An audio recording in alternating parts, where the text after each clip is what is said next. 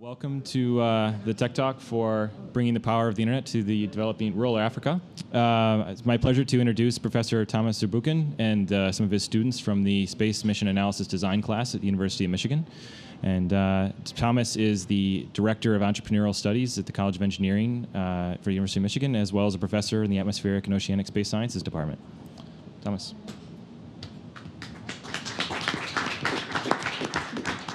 Thanks, Ryan. Well, we're really excited to be here. Of course, many of you come from Michigan. Some of our best students are here. And also, including Ryan and his colleagues. But also, I'm excited to talk about this project because we did this with collaborators from this company. And what I'd like to talk to you is a vision. And a vision that has to do with addressing a major need and that has to do with bringing internet to the world. If you look at the internet distribution, you're aware of these plots, of course. You see that it's very uneven. You have areas that are covered very high. You have areas that are they're in the purple, but you have one area that's really glaringly, obviously red here, and that's Africa. Pretty much the entire continent of Africa is in the red. On this. On the average, of course, of about 7 billion inhabitants, roughly 1 in 7 have basic access to internet, even though much of that access is not as good as we are used to using it, of course. What we want to talk about is not just because of the technical aspect of internet, but what we want to talk about is the impact this internet has. And there's ample case studies. You bring internet to the people, it empowers them. And what you have, for example, is this case study in Zambia where internet was introduced through an organization, LinkNet, a service focused on rural Zambia, and Maka, a rural farming village where corn is the primary crop, really got transformed by that. This local farmer learned about sunflower farming via the internet, and just 1 year later, he employs 10 full-time workers. You know, that's what happens to information. Once information gets to the right people, lives change. Another example out of India, eCopal is a distribution of internet kiosks that provide market information, cut out the middleman, and really provide direct information about pricing of agricultural services and farming strategies all the way to the farmer, affecting thousands and thousands of people and really changing their lives directly. So we're convinced that if we show up with internet, if internet is provided in Africa, important things are going to happen across the entire continent. The way we did this and what you're going to see is a presentation that really is due to a lot of people, something like 25 of them. All of them have different backgrounds, some of them more on the computer science side, some of them more on the aerospace engineering side. But really what we're trying to look at is that internet solution as a systems problem with a lot of interactions with industry contacts, both in space type systems, which of course is one part of it, but also in of distributors on the ground. So what you're going to see is a number of people talking about this, and it's not going to be me. And in fact, I'm going to call up Joan Irwin right away, who has actually managed this process in the second half of the 1 year project we did. So Joan, come on up. Great, thanks, Thomas. So as Thomas said, we feel this is a global problem. So we, as a space systems design class, wanted to see how can we answer this from a space aspect.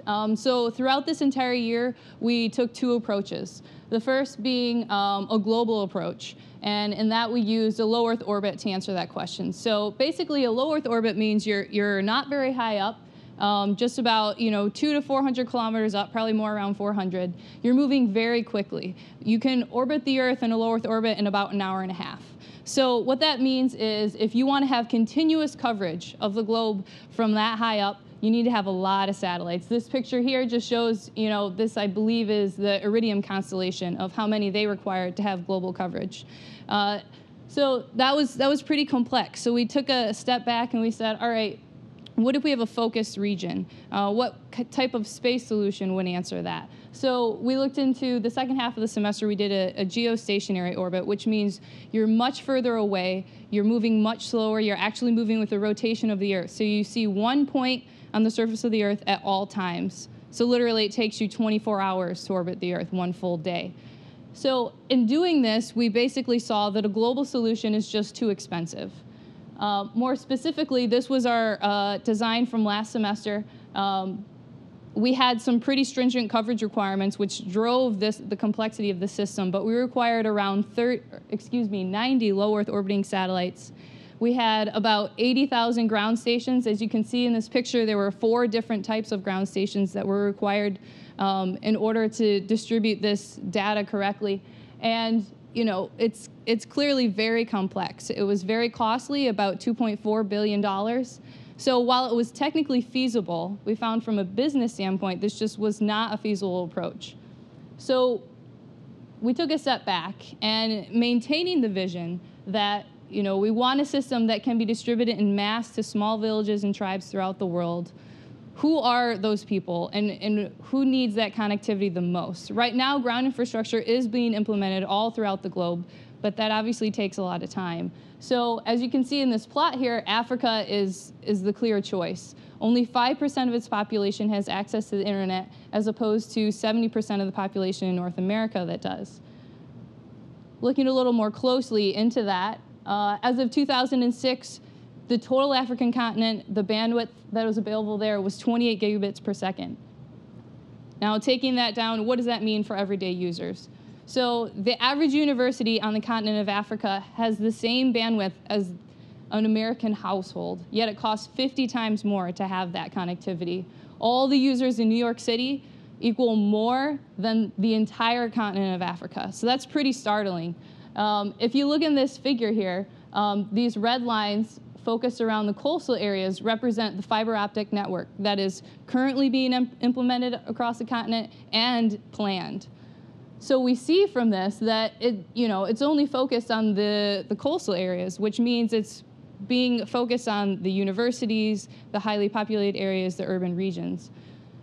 If you also look on this plot, these green areas, this is a population density plot. So you can see these green areas represent the rural population of Africa. And they clearly are not being addressed today and are not going to be addressed in the future, as this also includes the planned fiber optic lines. So that, to us, drove home that we really want to focus on servicing these rural users. And that's just what we did. This is the design for our system this semester. It consists of a geostationary satellite, as I talked about earlier. It has about 41,600 user stations that will be on the continent of Africa, and 4 hub stations that will be placed off continent. So they will have access to fiber capacity, as Drew will talk about. Now, the way this works is this hub station is connected to the internet backbone, transmits that signal up to the satellite, and then the satellite relays that back down to the user stations in Africa, so they have connectivity to the internet. We'll be deploying this in a couple of phases. As it says here, we will initially service these areas via existing satellites over Africa. So we don't have to wait for, a geostationary satellite to be built, since that takes quite some time. Now, throughout this presentation, we have some highlights that we continue to focus on. The system is very low cost, it's implementable today, it's very low risk, and it's very easy to deploy. Now, it's low cost in that we minimize the cost of the user station, and that the Africans can actually buy these user stations, something like by obtaining a microloan and then spurring a business from that. We have a low upfront investment with our phased deployment, as I'll go into in a little bit. It's implementable today in that we're using existing technology. No huge improvements need to happen for the system to work. And that goes along with it being low risk as well. And then it's very easy to deploy. We wanted to make sure, these people in the middle of the desert or the rainforest, they don't have connection to power. So we actually have our own power system that is incorporated with our user station. So you can put these, in the middle of the desert, and it will run and work well. And they're very easy to set up, so that you don't have to have technologically savvy people there to set these up for you. This is quickly just our phased deployment. I'll go into a little detail later, but we will begin with leasing capacity from existing satellite. Then we'll deploy 6 pilot programs, which we'll talk about in 1 minute, and then make the decision to actually build our own geostationary satellite. From that, phase 2 will commence with the launching of that satellite, and then depending on user adoption rates, et cetera, possibly launching a second satellite.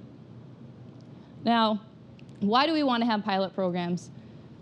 If you look at this figure right here, this is usually commonly used to describe user adoption rates of businesses. So we have the early adopters in the beginning, like many of the people in this room are, and then we have the mainstream market. But you'll notice the gap here, or the chasm, as many people refer to it. So all businesses are required to cross this chasm in order for them to be very successful. So these pilot programs will allow us to understand and better characterize the user adoption rates, what drives them, what the user needs are, and then also gain support of non-governmental organizations that will help us cross this chasm. A little more specifically, these are 6 locations that we suggest: Ethiopia, Kenya, Niger, Senegal, South Africa, and Tanzania. As you can see, they're spread throughout the continent. And these 3 categories are something we focused on: their power source, their literacy rate, and the GDP, as we feel that varying these 3 things will allow us to understand exactly what drives the user adoption rate, if it is just one. Looking a little closer, we see that this city in South Africa is pretty dense, whereas in Kenya we have a more widespread region. So this will just also help us to understand the impacts of the demographics on adoption, et cetera. So now that you have a great idea of overall view of how our system works, I'm going to pass it off to Kelly Moran, who's going to talk to you about the satellite portion of our system and how we're addressing that. All right, great. Thanks, Joan. So for our mission, the geostationary satellites are really the baseline for implementable internet access in Africa. Now, to develop such a system to service Africa, we looked into the current market and the different areas to decide where we should enter. So throughout this segment, I will discuss our marketing analysis and the trades based on leasing capacity off of currently existing assets versus contracting to build and operate another satellite.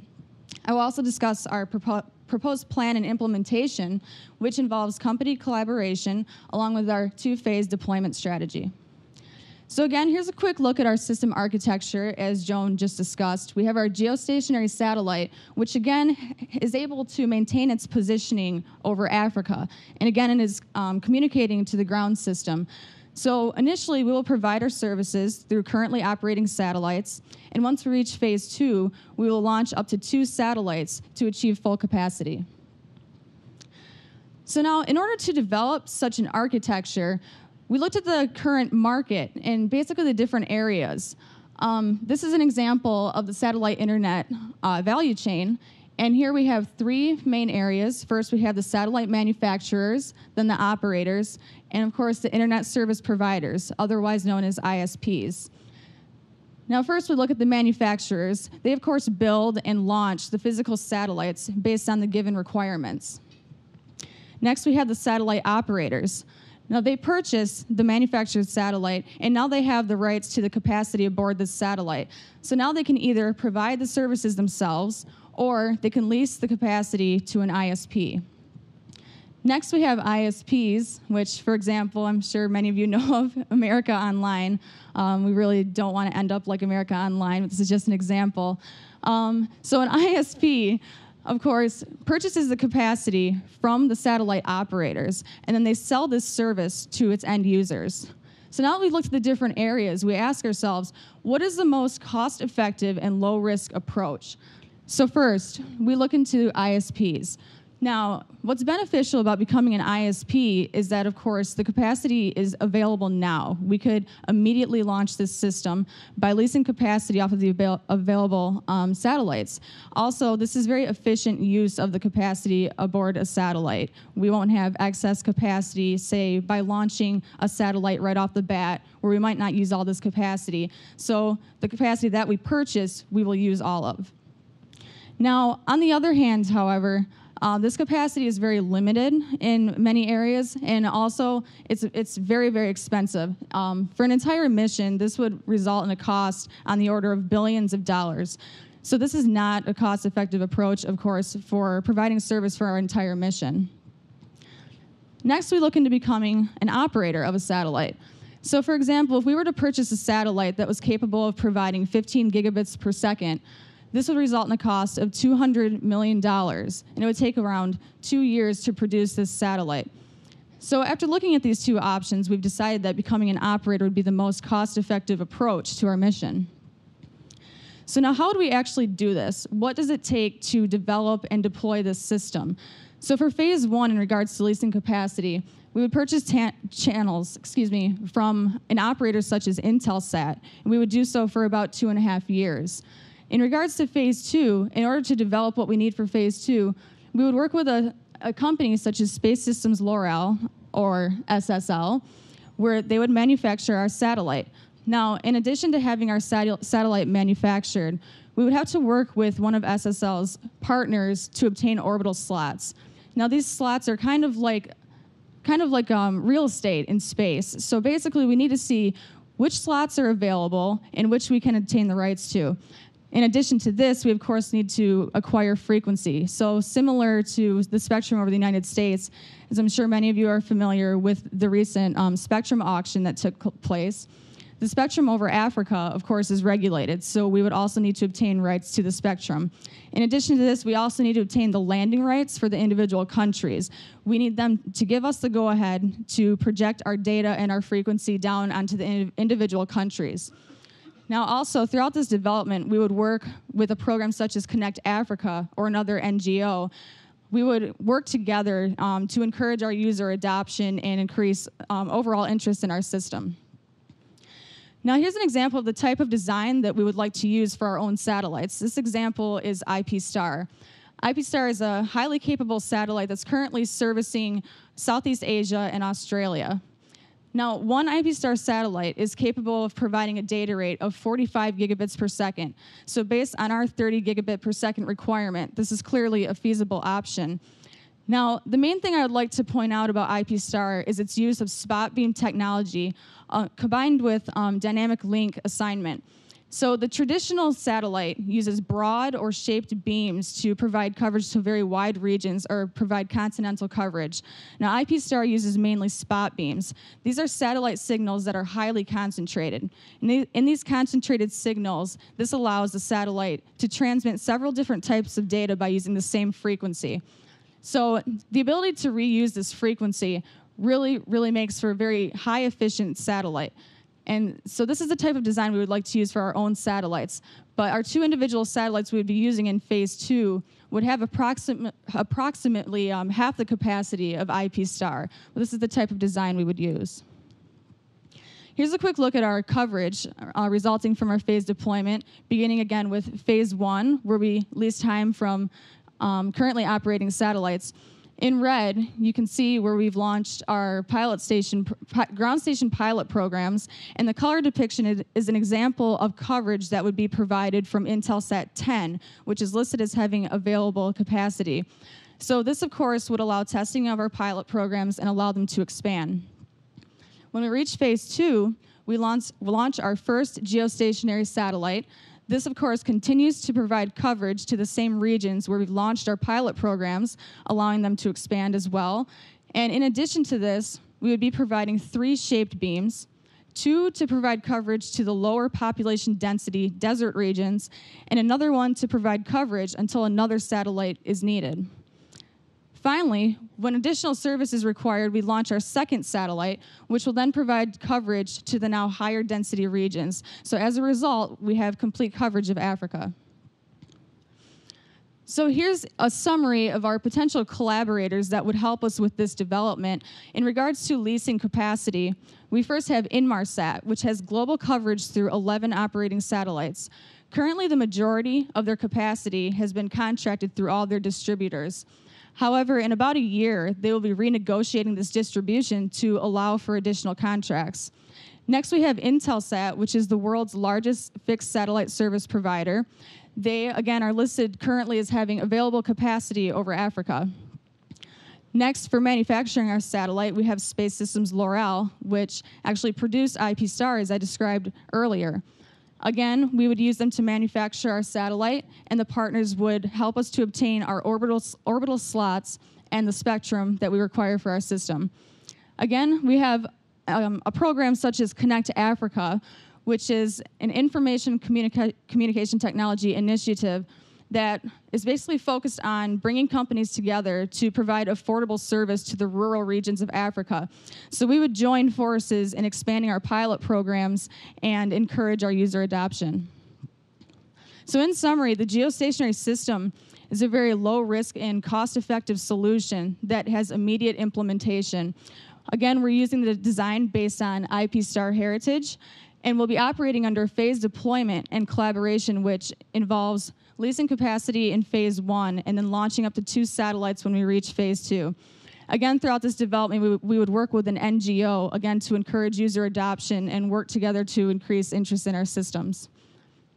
So now that we have an understanding of the geostationary element of our mission, I would like to introduce Drew Heckathorn to discuss the ground system. Thank you, Kelly. First, just to revisit the system architecture slide that you guys have seen a couple times now, I'm going to talk about the ground stations in particular, and we've got 4 hub stations that are located off-continent, mostly in Europe, and then about 41,600 individual user stations. And these user stations are what the African people can actually log on to get on the internet. First off, with the hub stations, to service Africa at the rate we want to service them, we're going to need about 30.5 gigabits per second of total capacity. And this is going to require 4 hub stations. Each hub station is going to have about 8 gigabits per second of capacity.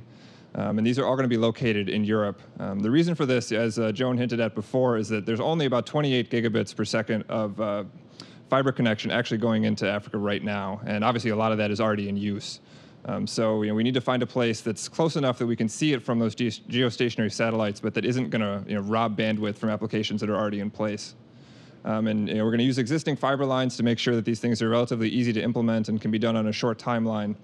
And then just to give you an idea of the hardware that's included in the station, each station is going to have somewhere on the order of a 3-meter dish, as well as all the supporting electronics, both for the satellite communications and for the back-end networking. And all of this technology is available today, and it's to the tune of about $350,000 per station.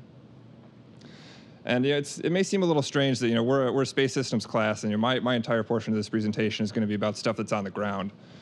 But there are a couple things that drove us to that. One of them is the technological maturity of the satellite assets. That IP star satellite that Kelly talked about, that's already in service. It's working great.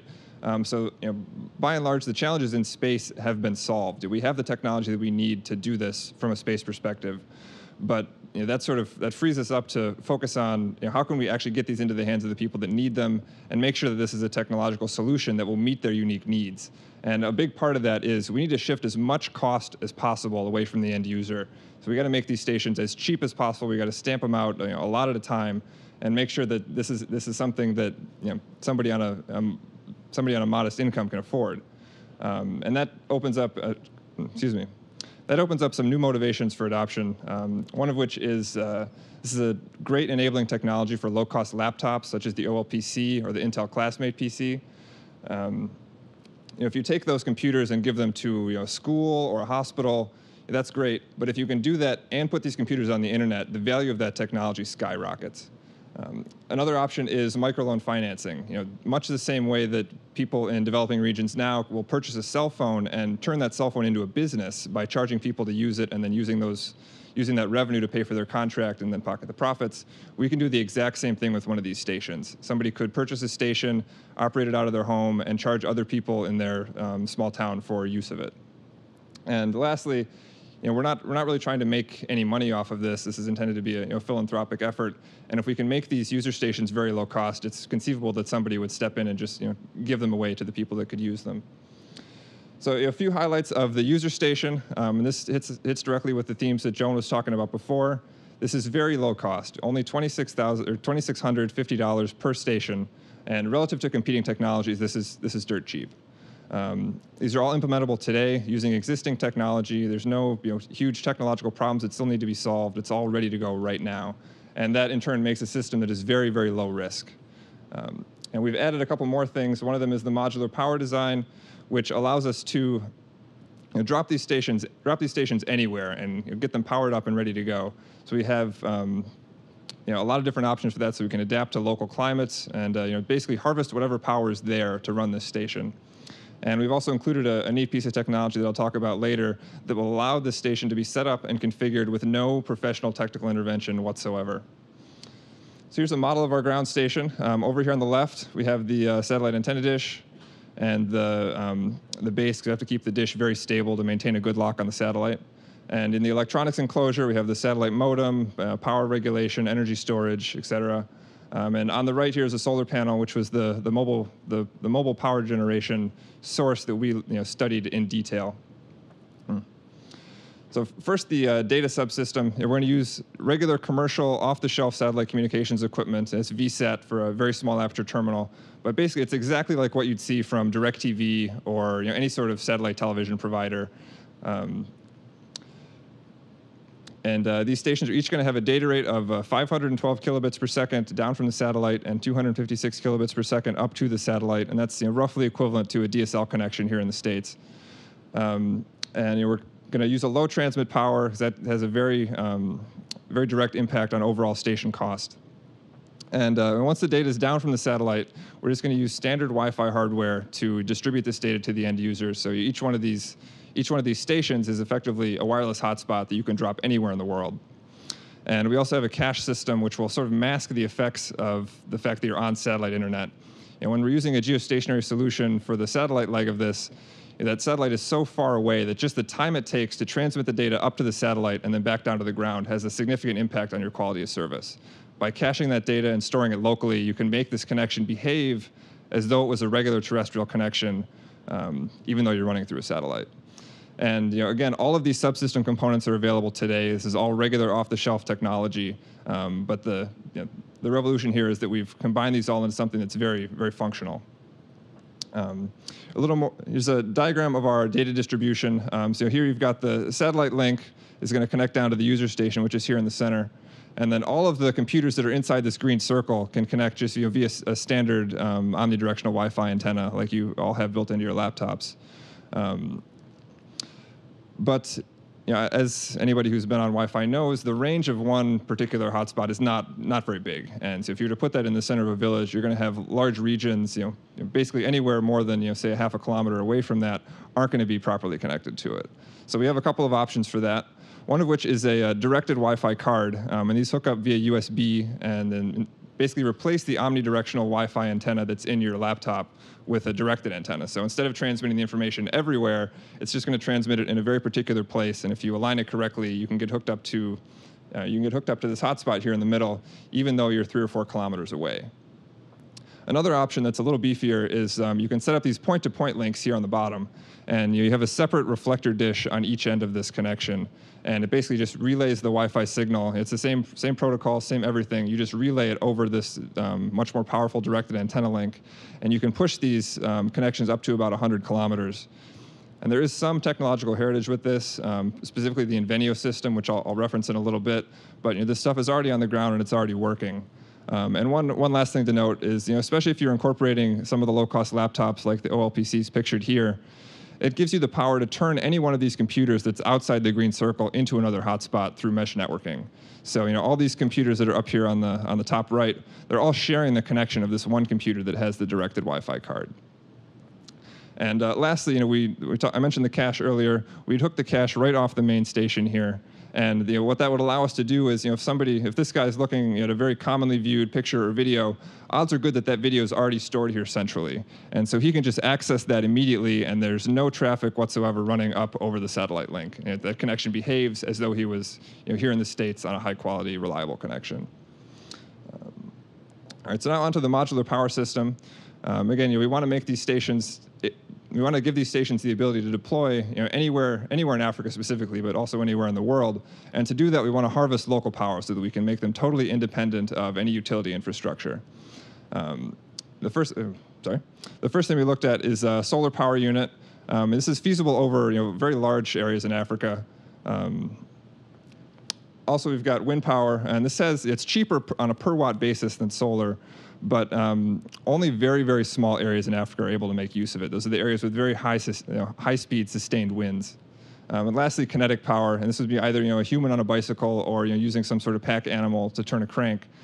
These would be options too, but our research so far indicates that the peak human generating capacity, especially with the kind of crude hardware that you'd find on the ground in Africa, is just not going to get the job done for us. And here on the bottom, this modular design allows us to adapt to local resource availability. It's totally independent. You can drop it anywhere, and you don't have to redesign the thing to make it work in multiple places. Here's a map of the different areas in which power systems we think would be best suited for them. In the yellow regions here have good, reliable connections to the power grid. So obviously that's a cheap, easy way to get these stations hooked up. But then in the orange regions, which is where we focus most of our design, is solar power. Lastly, as I mentioned before, the wind power areas, they're mostly coastal and they're very, very small. There's a very small number of areas where wind is actually a viable option to generate enough power for the station. And then this sort of other area here, these people are not out of luck, but we just have not yet identified a solution to generate power for them that we can do at a low cost. We could use solar, we could use wind, but all those installations would have to be larger and more costly than the design that we're speccing out here right now. So here's an example of our primary power system design. As you can see, it's a solar panel. We also have a battery to store the power. The panel itself is 1.4 meters squared and generates a peak power of just under 200 watts. And then we've sized a battery, and this is just a standard car battery sort of technology, so if it needed to be replaced on site, there's a much better chance of there being another car battery around. And we've sized it to provide 10 hours of reserve power. All told, this power generating capacity and storage should be able to power any station in a good solar region for more than 12 hours a day. And that's even in the winter and months when the weather is not ideal. And much the same as the data system, all these components are available today. There's no big technological leaps here. This is all stuff that's proven, on the ground, ready to go. So you've heard about what the station can do, and you're probably curious about how much it's going to cost. Each one of these stations has a hardware cost of $1,825, and that includes manufacturing. The two main cost drivers for this are the power generation solution over here on the right and the satellite communications. For starters, solar panels are they're very expensive. We hope that they'll come down in cost, but that's kind of a fixed cost for us. The other aspect, the satellite communications, if we attempted to make a station that was more capable, say a station that could transmit multiple megabits per second, that drives the cost of our satellite transmitter hardware up dramatically. And at that point, it's no longer a low-cost solution. And then competing systems, I referenced before the Invenio system. That system costs $5,300, and it can't talk to the satellites. It has to be close enough to use one of those point-to-point connections so that you can link it to a regular terrestrial internet connection. And then another system, the BGAN system, this system is able to talk to satellites, but it has no independent power generating capacity. So you take that $2,400 and you have to add back the cost of our solar panels and our power regulation and our batteries in order to get a solution that has the same capabilities as we're proposing here. There are also some other non-hardware costs that need to be considered in these ground stations. First of which is manufacturing, which we've estimated to be about $130 per station, and that's roughly 7.5% of your component costs. Additionally, taxes and tariffs total out to about $655 per station, and that's a 36% average. To compute this number, we looked at the average tax rates over the countries where our pilot programs are located, and that came out to about 36%. Excuse me. But as you can see, the tax rates vary widely over the continent, so that cost is going to go up or down depending on which specific country you're trying to get these stations into. Lastly, the transport is about $170 per station. This is by sea, standard shipping container kind of stuff. And again, this is an average over the pilot locations for transport into a major city in that country. And one other thing that should be considered here is there are some import and export restrictions. The takeaway from this is that if there's anything in the station that can be re-engineered for use as a weapon or something to that effect, the United States government is not very keen on you exporting it. So obviously that should be avoided if possible. And now just to give you an idea of how all these costs fit together, as you can see, the sort of secondary costs make up about 2/3 of the total station cost. So they're not insignificant, and you need to consider them whenever you're trying to figure out what the true cost of this station is actually going to be. And all these costs were projected for September 2010, which is when we anticipate that a system like this could be in full volume production. So here's that cool piece of technology I was talking about. The idea here is that we've put together a package that will allow you to set up the antenna and get the antenna pointed at the geostationary satellite with no professional intervention, and we call it the visual positioning package. Inside of this unit that's here on the upper left, we have a digital compass and a GPS unit, and between those two things, you can find out the orientation of your station, north, south, east, west, as well as its position on the Earth, and then it will calculate the 3 parameters that you need to point the antenna. The first one is shown here, which is the elevation, and that's the angle that you're going to look at up into the sky. And so you can adjust that on the hardware here behind the antenna. And then once that's locked in and ready to go, the visual positioning package will display your rotational, your azimuth, the azimuth value that you need to be at. And that's rotating the dish around around its mounting post so that you have it looking in the right direction into the sky. And once that's taken care of, you need to sort of turn the dish like a steering wheel in order to properly align it with the transmitted waves that are coming from the geostationary satellite. Once the 3 of those parameters have been set properly, you should have some signal from the satellite at that point. And it's just a matter of sort of jiggling the dish around until you get the best lock that you can. And that's shown by the signal meter. And once you're in the green, you are on the internet. So I've been saying, there are no technological leaps required. The stuff is ready to go today. Those are not just empty words. We actually have a demonstration that's here on site. It works. It's fully functional. Satellite communications, cache system, Wi-Fi, independent power, the whole 9 yards. And if we can do this in 8 weeks for $3,000, we're very confident that a team of paid professionals can do this at our price point and in the near term. And just a couple more statistics. The total mass is reasonable for transport, and our cache system is providing a very significant increase in quality of service. So with that, now that you've, one last thing. Immediately following this meeting, as I said, that station is here on campus, and we hope you'll all come down and take a look at it. I believe it's right outside of 42, right, Ryan? 41, sorry, that way. So now that you've heard about both the satellite aspect of our system and the ground stations, I'm going to turn it back over to Joan, who will give you some more details about how we're actually going to get this thing deployed and out into the hands of the people that need it. Great, thanks, Drew. So again, this is, like we've been talking about, we have our geostationary satellite, and then we have our user stations and ground to help complete our ground system. So how exactly are we going to deploy this so that it's very effective?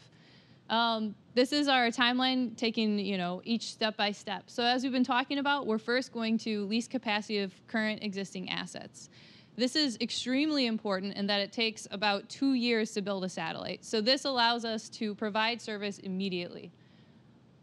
In concert with doing that, we're also going to deploy, as I said, the 6 pilot programs to understand the adoption rates, et cetera.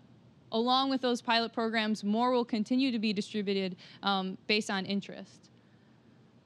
As Drew talked about, kind of the big cost driver of our ground station was the power system. And we believe that in the future, with some redesign of the components on our user station, we can really bring that power down. So this milestone represents that redesign such that the cost of that user station can come down even more. So this we'll have the redesign here, and then after that, distribute more user stations. And then finally, we'll make the decision as to whether or not to actually launch a geosatellite. Based on the performance of the stations, the adoption rates, et cetera, we really need to make this decision, and as soon as possible, since it does take 2 years to build that. Now, after we make that decision, phase 2, again, will commence with the launch of that satellite. And at this point, we'll continue, distributing as many user stations as possible, and really watch the market at this point, because the next decision involves whether or not we should launch the second satellite. Now, this is really the attractive part of this phase deployment, because if user adoption rates for some reason are very low and it's not beneficial to have a full capacity system as we have planned out here, you can decide not to launch the second asset and save $200 million in the process. But if the adoption rates are high, then you do make this decision, and then 2 years later, we'll launch that second asset and have a full capacity system. Now, you're probably wondering, all right, so how much does this whole system cost? Now, as far as a company funding this, if they bought the hub stations, the satellites, the lease capacity for 2.5 years, that'll be about $435 million. Now, if all the user stations are distributed, that'll come to about $110 million, bringing us to a total of $545.2 million. Now, at first, this might seem pretty high if you aren't used to, the cost in the aerospace market. However, if you look at just a couple other examples, 7 Boeing 757s cost on the order of our system. Same with 4 F-22 Raptors. And then if you take, a step out of the aerospace market, just building the Sears Tower in Chicago costs about $950 million. So that just gives you an idea of where we stand with this system. So overall, throughout this entire presentation, we've really presented a system that's low cost, low risk, can be implemented immediately, start serving people now, and is very, very easy to deploy. Now, this is huge. We can make a large impact on millions of people's lives, not just thousands. Whether it's the farmer who, decides to start growing something new and then can feed his family and, hire 10 full-time workers, or the children who now have a better education because they have better access to information, or the healthcare clinic that now can treat its patients because they have the information of how to do so, or are informed of widespread outbreaks throughout the continent. We really feel that this is something that can change many, many people's lives, and we've laid out a very feasible and business approach to do so. So with that, along with my colleagues here and the students back in Michigan and the University of Michigan, I'd like to thank all of you for listening today. That's all we have, so if you have any questions, go for it.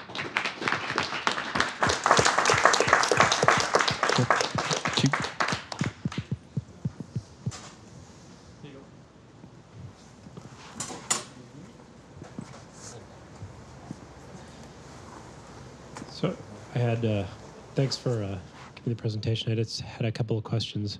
How many users do you anticipate on average would be using one of the user stations? So I'm trying to get a sense for the cost per person. Right. And then the other question is, there seemed to be a big sort of gap in the coverage around Namibia. Is that just because the population density there is so low that you just, I noticed you also skipped the Sahara, but just wondering why Namibia, even with the second satellite, there's no coverage there. Okay. Well, to answer your first question, we have it designed so that each user station is servicing about 150 users. But that's kind of a little bit different because each user represents actually 50 people with the requirements that we were given with our system. But we're also anticipating that all 150 of these users are not using the station at the same exact time, so it won't be, overcrowded with traffic. As far as the coverage goes, let's go to that slide. Were you talking about the satellite coverage slide or the power coverage map? The satellite coverage.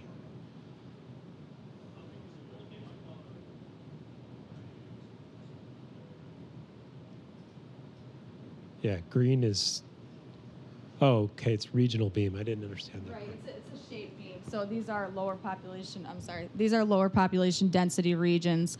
So that we are actually providing coverage there, but is it the same level of coverage, and you're just counting on statistically having fewer users, or right, yes. So yeah, this is just based on the population there. So we would be, providing, based on our requirements and everything, the same type of coverage necessary, but it's just a lower population. So that's why we're using shaped beams for those regions.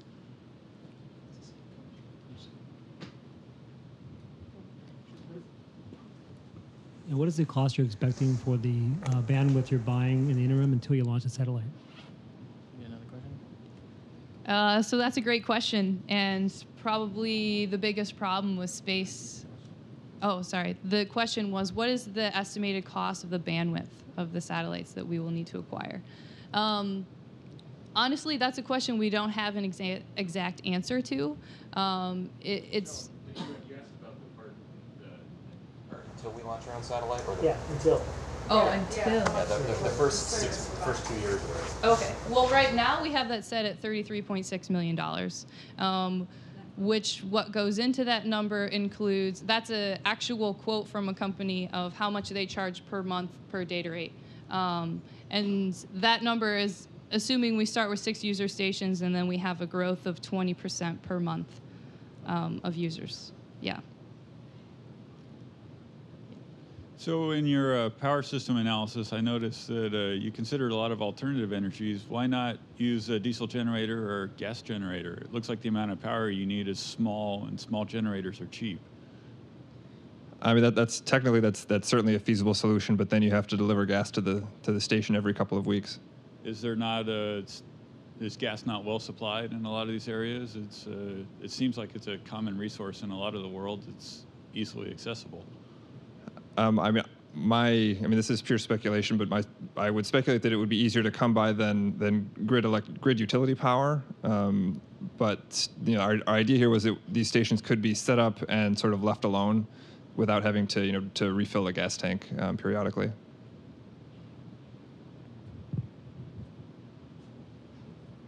What is the round trip time from the end user in your system to say server in South Africa using your system?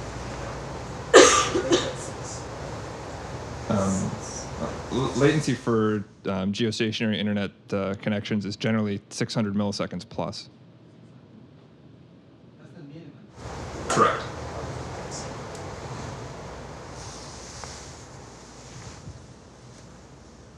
Hi, fantastic presentation. I'm wondering if you presented some case studies of who might be using this as an end user, and I think we all working at Google understand the benefits of the internet. Did you do any directed user studies to find out who actually might be using this and sort of get a demand profile, or did you at least look into people who may have done such studies in the past to really look maybe on a country by country or region by region basis what the actual demand might be?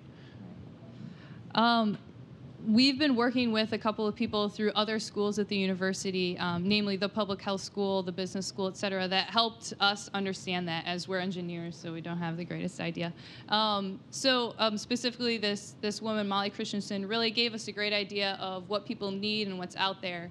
As far as specifically by country, we haven't gone that close yet. However, it does seem as though that is a really focused study that needs to happen in order for this to really take off, because the end user might not want to use a laptop. It might be a cell phone that's actually connected to the internet or something like that. One other aspect of that is the locations we chose for our pilot programs were designed to vary strongly across the three variables that we mentioned. So if per capita GDP or literacy rate really has a strong correlation with adoption, we'll find that out with those pilot programs and be able to target our future deployments accordingly. Are your power assumptions powering both the PC as well, or just the actual Wi-Fi network and the core base station? Currently, it's only designed to power the core base station. The OLPCs sometimes ship with hand cranks that can be used to power the computer itself, but it would require minimal redesign to oversize the solar panel and suck some of the power off that to power end user electronics. But it would certainly drive up station cost. Okay, I guess I'd like to thank you guys all for coming today, and just one more round of applause. Let's do it.